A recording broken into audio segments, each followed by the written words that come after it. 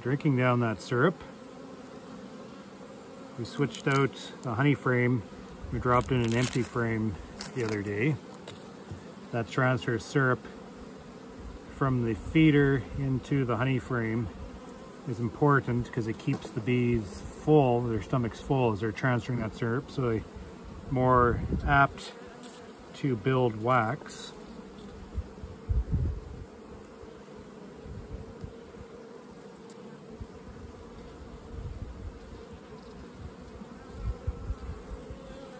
And they already have it full of syrup.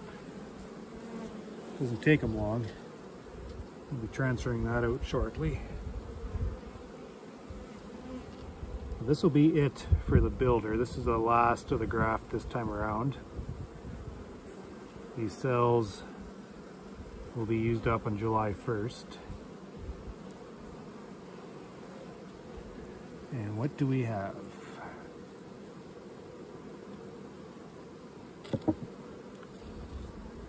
Nice looking cells.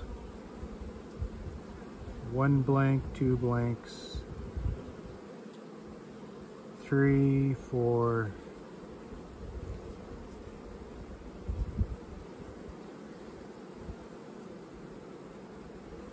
4 blanks, but otherwise they look pretty good, consistent with their jelly. They could use a little bit more jelly. We've put these builders to a lot of work for the amount of bees in there. So we're going to be shutting them down. But there's 3 frames of brood in there that has just emerged over the last week, so they have lots of young bees in there.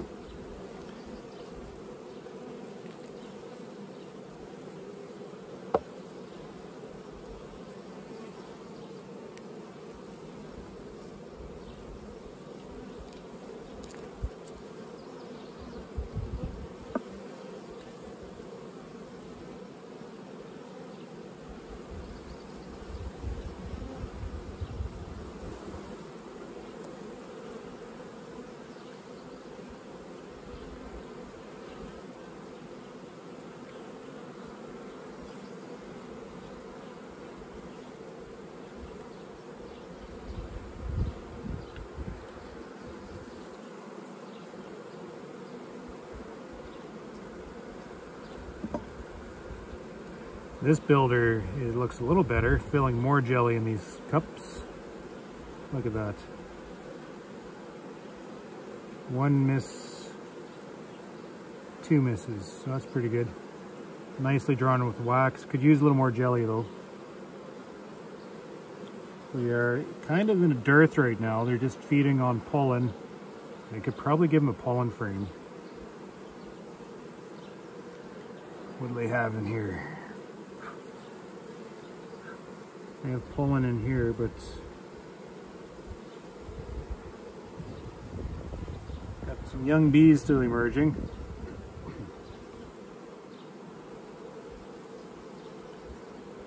Stored pollen in there too. They do have some pollen at hand.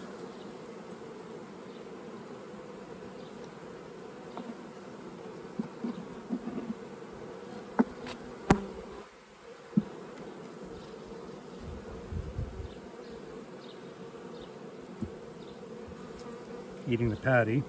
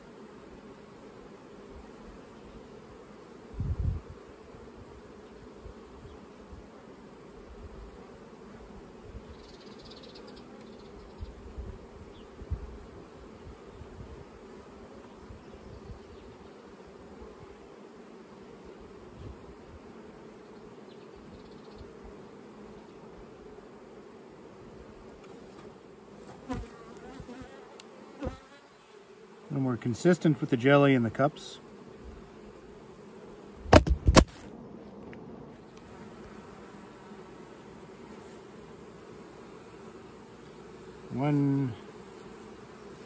One miss on this one. Nice looking cells.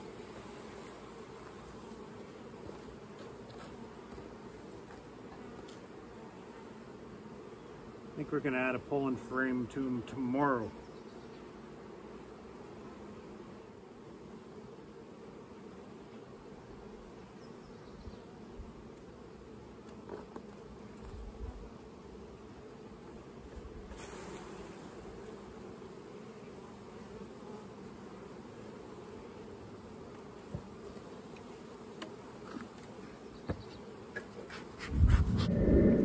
What should I say this morning? I haven't been speaking into this camera for a little while, just so super focused on everything I'm trying to do.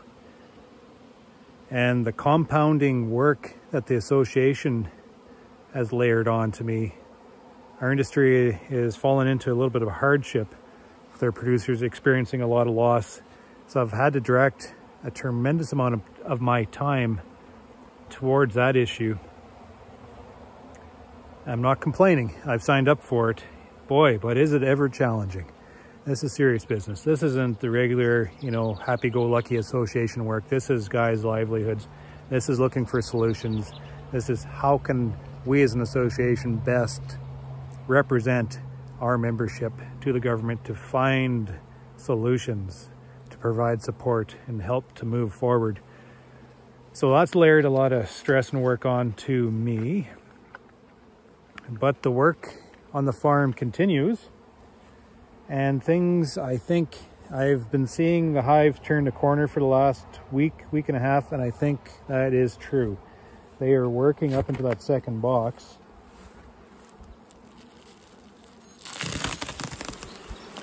Quite nicely. Not storing any nectar yet. This time of year, typically, we are shaking the bees down into the bottom box to segregate that queen down the bottom, because we have an inflow of canola honey, alfalfa honey. But we don't have that yet. Alfalfa is probably 2 weeks back yet. Clover is just poking through. Canola, we have one field that's just come into bloom, but that's the only field in the countryside that's blooming, so we might have to manage just around that field a little bit. But for the most part, I'm seeing things being at least, 4 weeks might be a little bit of a stretch now. Things are starting to catch up. We're looking at least 3 weeks behind. So I just got to watch how all that timing interacts with the surge of workers I'm about to get from high school. And I like to take a week off. So, go to the lake, take some time to myself, my family. So all this work, preparing for the honey flow, all the dynamics are different. I'm not sure how to greet it and manage it accordingly. So the only thing I can do is just manage it day by day, manage the way I see things. And that's 3 weeks behind, which means by the time I get back from the lake is when we'll start moving those queens to the bottom box and start stacking these hives up for the honey flow. That's all there is to it. So for this last 4 or 5 days, I've taken the crew around and we're identifying the smaller colonies. I'm assessing the colonies that haven't grown, have maybe fallen back a bit, and then we're digging down into them to see what's going on. And by doing that, we identify the hives that are failing. If the nest looks really tough, we put a tag up on top here and we identify them as being a requeen candidate. So that's what I'm doing right now. I'm pulling all these colonies that we have marked as failures, and obviously they're not dead. So we're not taking them as losses. We're just going to call them out and follow through with our nuke program. We're going to kill the queen. We have a batch of queens coming ready tomorrow, so we'll go through, kill a queen, drop a cell into these, and then get them going again. Then I'm going to follow through all these empty spots. I'm going to drop a bunch of my nukes into those places just to revive that spot nice and fresh, nice and productive, and jumpstart that, just kind of inject vigor and production into this yard. Keep every place in this operation producing honey.